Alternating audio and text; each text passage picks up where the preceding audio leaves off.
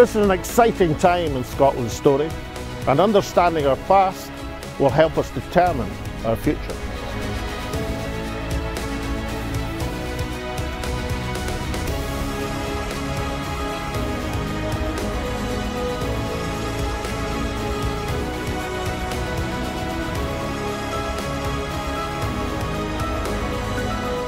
And when Scotland's voice is heard, it charts the way forward.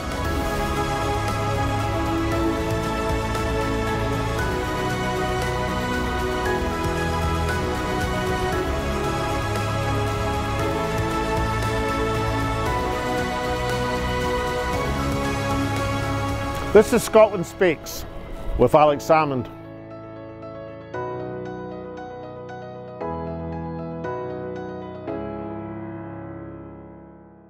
Welcome to Scotland Speaks with Alex Salmond once again at our premier broadcast time of 10 AM on a Saturday morning. For the football. Yes, for the football, as Alex rightly and always says, and indeed before the usual family outings that many like me are no doubt used to. I shall let Alex let you know what we have in store for you today.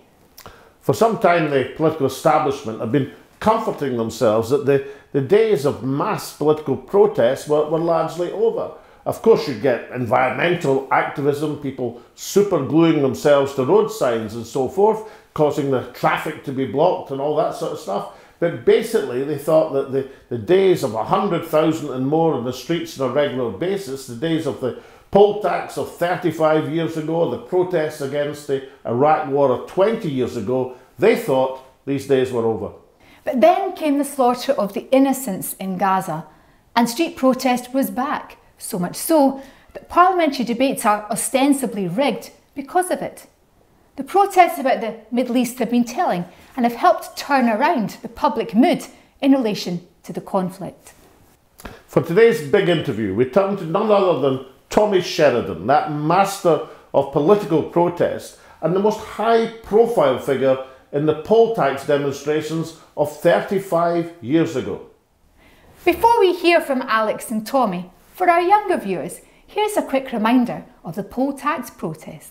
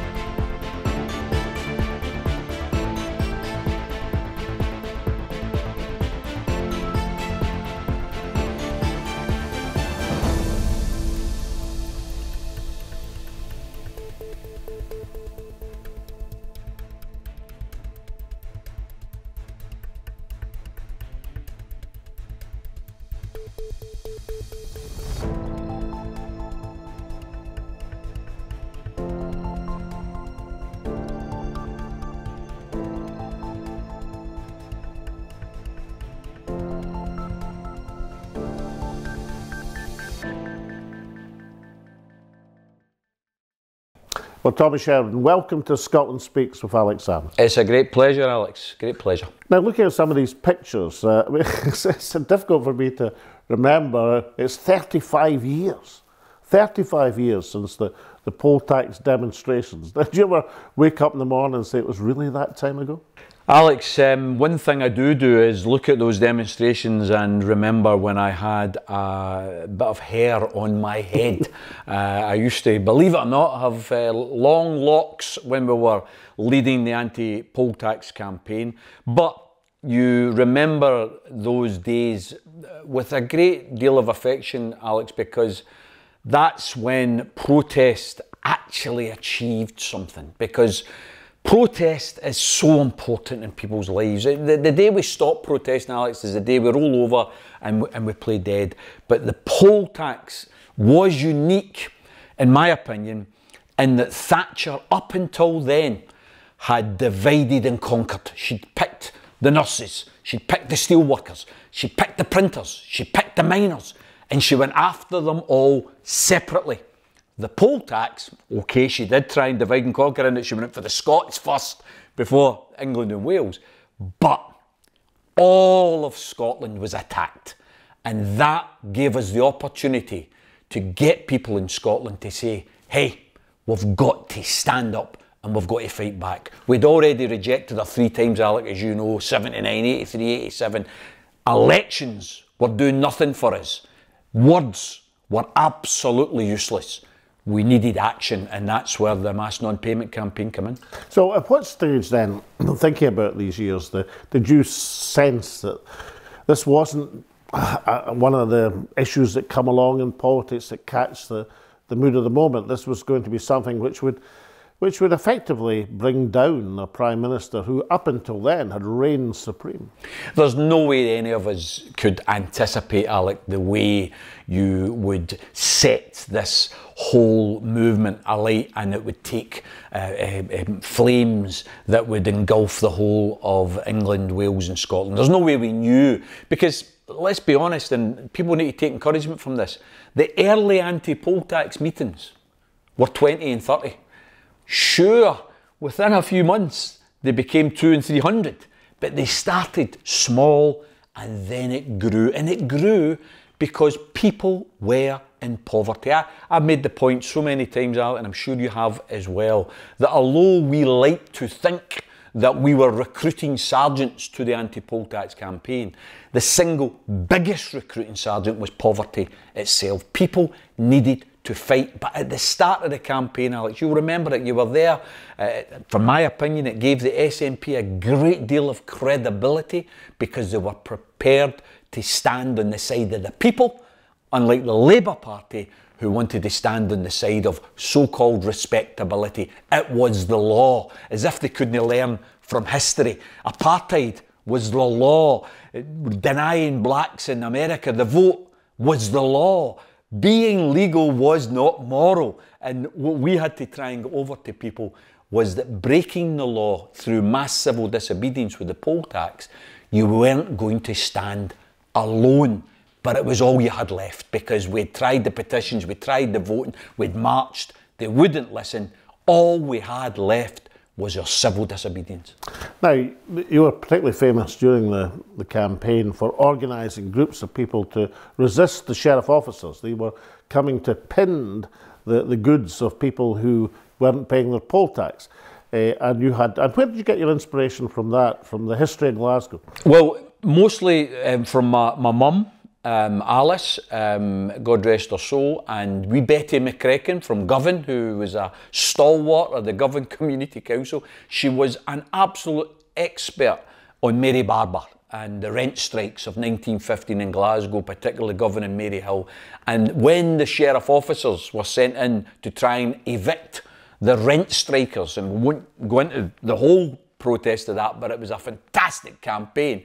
When the sheriff officers turned up, all of the community, all of the women in particular, because they led the campaign, they would get the bin lids out, they would get the bags of flour, they would get some urine and some excrement, and they would chase the sheriff officers away. And we took our inspiration from what they did in 1915.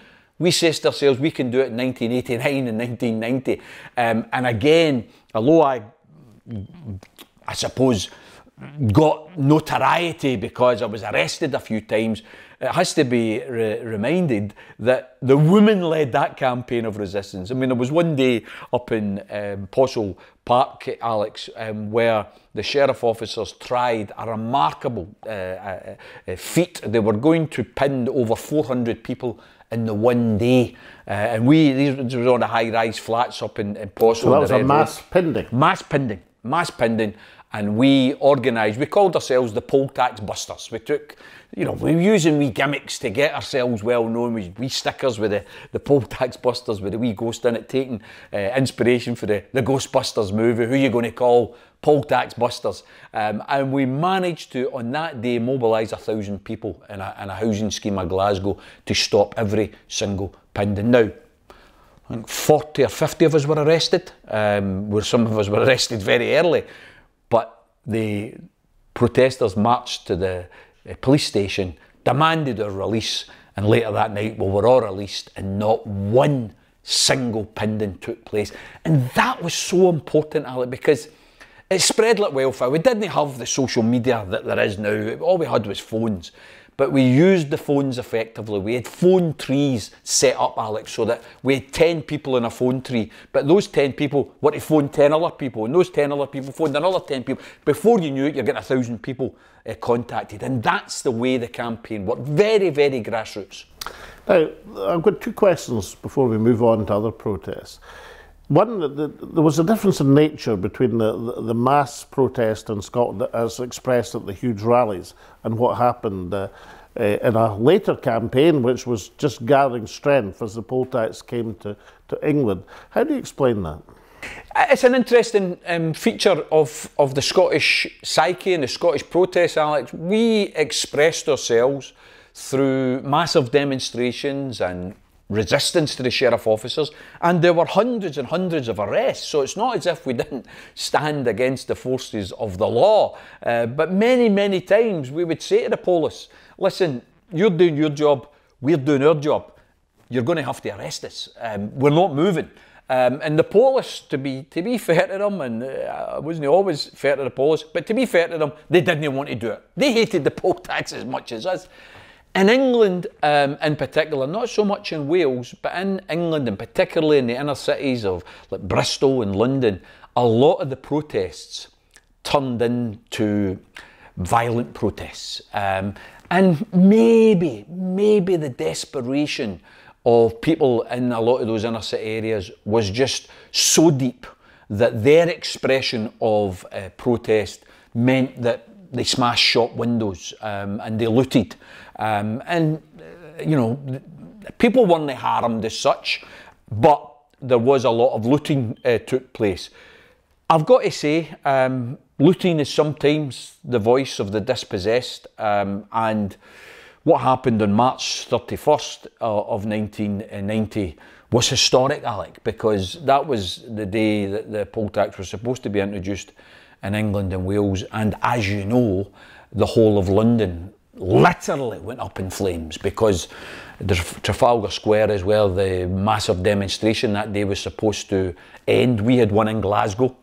We marched from Glasgow, from George Square to Queen's Park. I always remember, Alec, one of the wee points of the day that a lot of your Scottish viewers will find of interest. I remember one of our chief stewards in the day, we had massive, with about 40, 50,000 people. It was absolutely massive. And we had Dave Anderson, Elaine C. Smith, Hugh and Cry, were all playing. They wanted to be part of the campaign. And the chief steward, Big Jack, come up to me and says, Tommy, there's somebody who wants to come up and sing. And I said, oh, look, we're full up, we've got ours. Aye, it's Ricky Ross. And of course, Deacon Blue wanted to come, turned up in the day, wanted to perform. That was the nature of the campaign in Scotland, Alec. It was across anybody who was in any way related to Civic Scotland wanted to be part of the anti-poll tax campaign. I flew from Glasgow to London, met my future wife Gail on the plane on the way down, which was a lovely quirk of fate for me. I went to school with her, hadn't seen her for years. Turns out she was on. Did she give you an extra whiskey? Well, what she did do, Alec, which was remarkable, I loved her for it, was she convinced the captain not to close the doors for an extra 15 minutes, which is really, really difficult when it comes to captains. But I was late getting to the plane, and lo and behold, she was there, and she says, you're a lucky boy, I've kept this plane for you. And we chatted away, and we made a wee arrangement. I was going to see her later that night. It was a lovely date, Alex, but I never ever made it because, of course, London went ahead and blew up into a massive riot. And that undermined Thatcher, because the Iron Lady, who was parading across Poland and everywhere else saying that she was the superwoman, she couldn't be touched, she didn't even have control of her own capital city. And that riot undermined her fatally. Now let's bring us right up to date. We're looking at the protests about Gaza. Has that reignited the art of mass protest? I mean, we've had very vigorous protests on the environment and global warming, but these are the biggest rallies since Iraq 20 years ago. Yeah, I think that's the best comparison, Alec. Way back in 2003, yourself, myself, we were involved in demonstrations that reached 100,000 in Glasgow, well over 200,000 in London, and a lot of people would have felt it didn't work. because we didn't stop the illegal, immoral invasion of Iraq. Interesting, of course, that Iraq broke 2 UN resolutions and was invaded. Israel's broke 63 of them, and we still give them arms. That's the hypocrisy of the world that we live in. But I think the absolute inhumanity of what has been done to the people of Palestine and Gaza, that has united people in a way that hasn't happened in the last decade. The demonstrations that are taking place, not just in London, not just in Glasgow, but all over the world. The mainstream media isn't giving anything like the coverage to it that it deserves. The governments of the West are refusing to criticise and attack Israel for their genocide. But the people of the West are against it completely, and that shows you how out of touch the politicians have become. And out of that, in a world sense, I mean, there may come huge implications. Maybe the revival of the International Court of Justice with an executive arm, maybe a reformation of the United Nations. Who knows what might happen? But domestically, you might argue if the poll tax broke Margaret Thatcher, the Iraq War broke the Labour Party in terms of its hegemony in Scotland. What do you think the political impact, looking at domestic politics, of the situation in Gaza is likely to be? Alec, I would love the situation to develop that the absolute genocide, the cold-blooded murder that is happening in Palestine on a daily basis would break the political system in Britain in terms of the Labour Party's hegemony in England and the SNP's hegemony in Scotland. Although I'm appalled by the fact that the SNP haven't furthered the cause of independence. But on the question of a ceasefire, on the question of standing with Palestine, the SNP have been prepared to make a stand, and they deserve to be recognised from that. Your influence and the influence of others is still there in that respect. But I think what's happened, Alex, in my opinion, there is a bigger picture going on here. I think the world order is now split asunder. That I think America's influence in the world is now absolutely reduced to the least that it's ever been since the Second World War. I think America and their allegiance to Israel, they have been exposed as nothing more, nothing less than a bunch of lying hypocrites. And now their influence in parts of the world is waned beyond anybody's expectation. The BRIC countries, the influence of Russia, of China, the fact that Brazil, South Africa, these nations are now finding their own voice, and they're finding that there are alliances to be had. You look at what's happening in Africa and the whole continent of Africa. America is now a dirty word in people's mouths. France has been chased out of there. They used to have a colonial settlement there. It is from that point of view that although on the surface it would appear that Israel's getting away with what they want to do, underneath the surface what's really happening is the world is changing. And how much of that, as a final question, will you attribute to the politics of protest? I think without those millions of people that are taken to the street all across the world, without that, then the politicians would think they could get away with whatever they want. But that level of protest has forced countries like Belgium, like South Africa, like Ireland the other day, unanimously calling for a boycott of Israel, a cessation of arms sales to Israel, expelling the Israel ambassadors from their country. Ireland showing the way, a small country showing the way. We here in the UK should be ashamed, Alec. We've stopped funding the United Nations Human Rights Organization, but we keep selling arms to Israel. That is shamefaced and that is bloodthirsty, and we should be ashamed of it. Right, very finally, Tommy, back to Scotland. How important is that marching, that protesting in terms of furthering the political cause of independence, which you and I have proclaimed for many, many years? Alex, you know as well as I do that without protest, without marching, 14th of September we are going to have the 10th anniversary of the Hope Over Fear rallies in George Square to announce to the whole of Scotland and the world that we may have lost a referendum in 2014, but we won the argument. We won the hearts and minds of the young people of Scotland, Alex. You know that independence is inevitable because we've won the argument. We have to maintain the pressure by getting people onto the street. You're hopefully going to be addressing that rally. We're going to be marching through Glasgow and we're going to be saying loud and clear, in an independent Scotland, we will be with Palestine. We will be against selling guns and arms to Israel. We will stand on the side of the peacemakers, not the warmongers. And will a young Ricky Ross equivalent suddenly emerge out of the crowd and ask to take a turn on the stage? That would be fine. I'm hoping the Proclaimers watch your show. They've been great backers of Hope Over Fear. Wouldn't it be wonderful if the Proclaimers were to put in a wee appearance? It would indeed. Tommy Sheridan, thank you so much for joining me in Scotland Speaks with Alex Salmond. It's been a pleasure.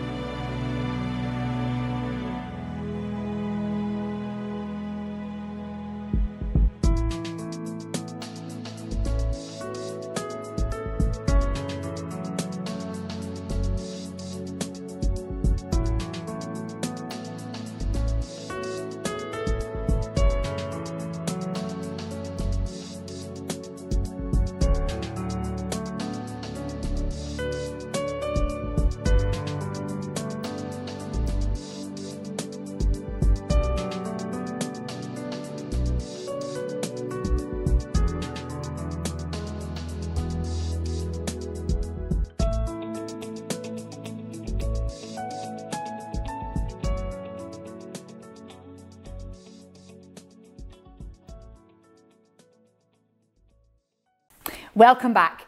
Now, last week's show was also about a protest, this time on the closure of the Grangemouth refinery. Here's a reminder of the campaign.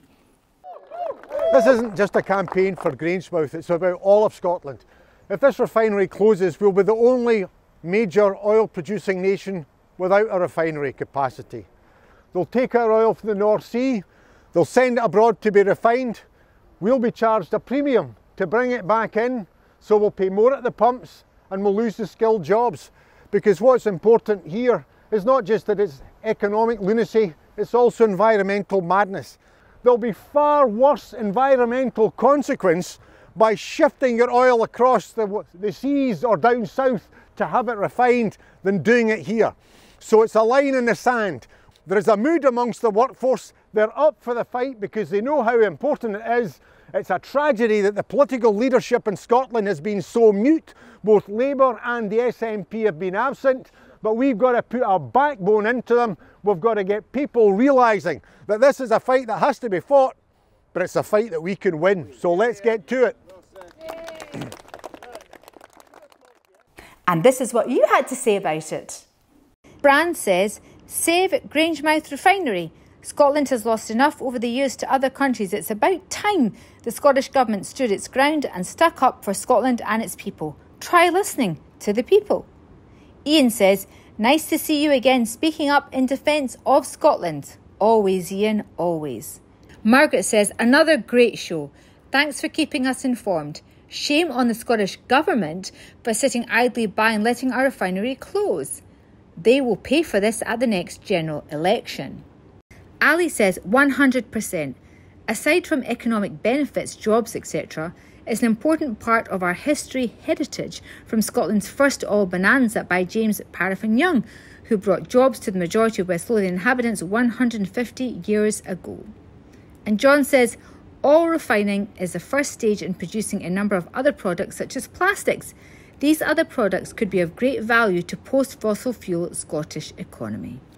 And now to Scotland's hidden heroes in association with Flagship Media. Alex continues the theme of protest with a hidden hero and the story of the Tara coup.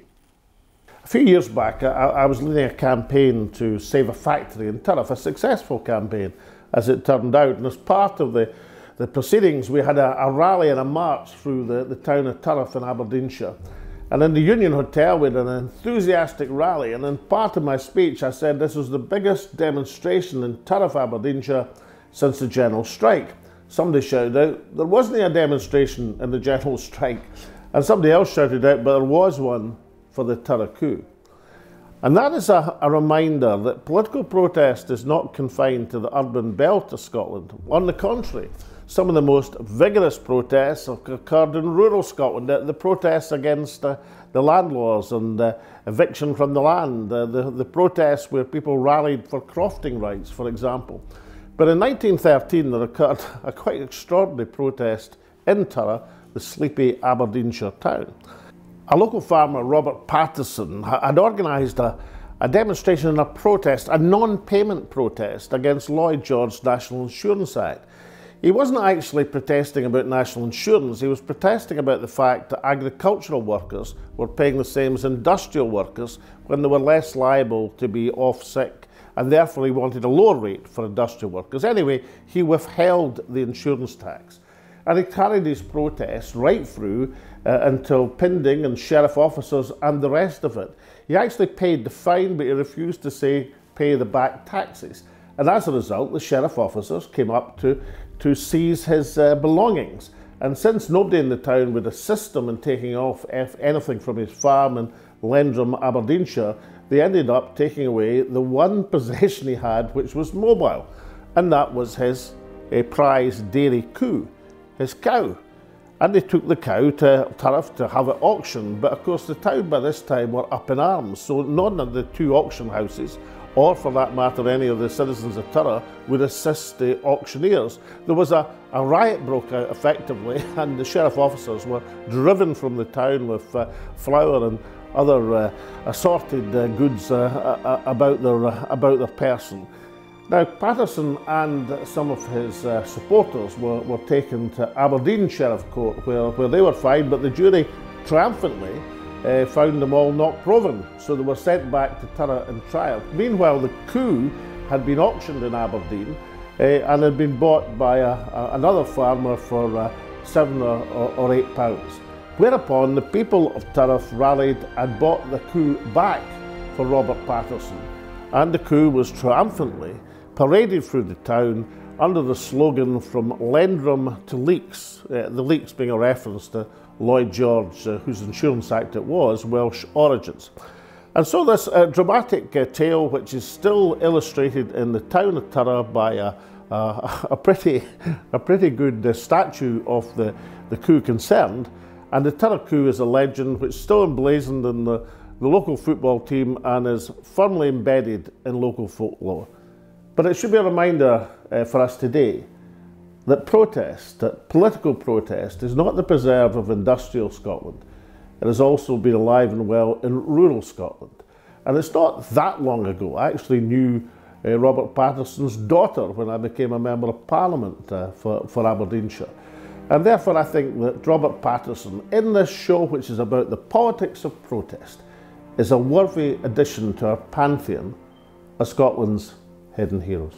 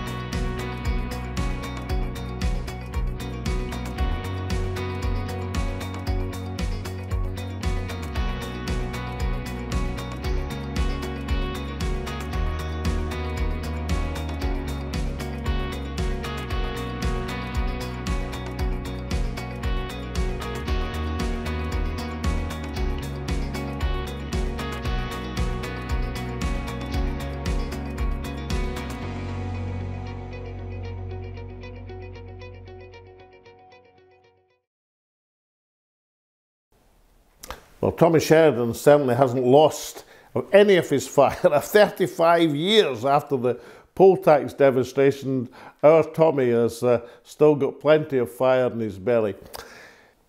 But the subject he was talking about, how far the politics of protest actually impinge on mainstream politics, is a fascinating one. I mean, the poll tax was certainly had huge effects. It brought down the government of the omnipotent Margaret Thatcher more than any other factor, more than the European issue. It was the poll tax which was Margaret Thatcher's nemesis. And then in the Iraq protests, certainly it didn't avert the war, the rallying of hundreds of thousands of people, that's even 1 million people rallying against the illegal invasion of Iraq. Didn't stop the illegal invasion, but it certainly proved the nemesis of the Labour Party. More than any other factor, the reign of Labour over the 13 years from 1997 to 2010 came to an end because of the fissures that were provoked by the illegal invasion of Iraq.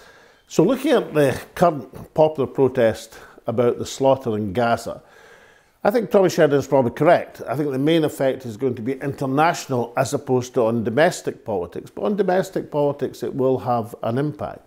Internationally, I think it may be hastening a realignment, an acceleration of a change in the world order, and how trying to establish some sort of order in the world. The blatant hypocrisy of much of the Western liberal democracies in allowing the State of Israel to ignore the United Nations resolutions and not intervening to bring this matter to a conclusion before tens of thousands of women and children were slaughtered in Gaza. That is going to have ramifications over the next few decades in terms of how the world order is reassembled.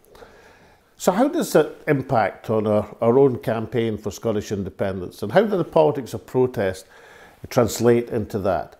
Now, it should be remembered that we don't have to go back 10 years to the heady days of the referendum campaign to see massive street protests in favour of independence. There were massive street protests all under one banner 5-6 years ago, when the Scottish Government showed no inclination to engage in an early pursuit of independence. People were on the streets demonstrating, perhaps in a sense, demonstrating for action from their politicians. And how nice it would be if we look forward to the Hope Over Fear rally this September, the 10th anniversary of the referendum, if we could see bringing together both the street politics of protest in favour of national independence for our country and a serious political campaign and strategy to get us there. That would be a powerful and potent combination. And perhaps the 10th anniversary is exactly the spark that's needed. Perhaps it's a date, perhaps it's the anniversary, perhaps in fact it's 10 years since we came within touching distance of national independence. And perhaps that's what's necessary. That 10th anniversary is what is necessary to bring together the politics of street protest with a political strategy which actually makes the objective of independence realisable. Bringing together the politics of the protest of the people with a strategic vision to actually realise our ambitions. 10 years ago, I said that the people of Scotland would not be banished back into the shadows of political importance. The people of Scotland would, because of their rallying during the referendum campaign, would be the motive force that took Scotland to independence. I still believe that. And I think the 10th anniversary might well provide the spark that brings the Scottish independence engine back into life. And now over to Tasmina, who's going to close out the show with her usual aplomb. Well, there can only be one way to close our special programme on the politics of protest, and that, of course, is with a quick look at how some of the leading protesters looked back then, in the days of the poll tax and Iraq marches. They haven't changed a bit. Well, that's what they think. And with that, we will see you all next week. As Alex says, afore the Fitbit and, of course, before the shopping, and on every social media channel you can shake a stick at. So do take care in the meantime, and we hope to see you all again next week.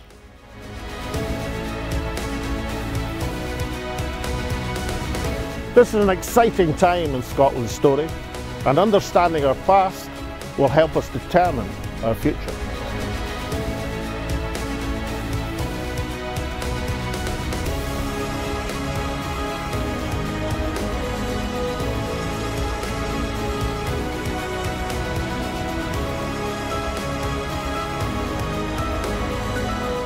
And when Scotland's voice is heard, it charts the way forward.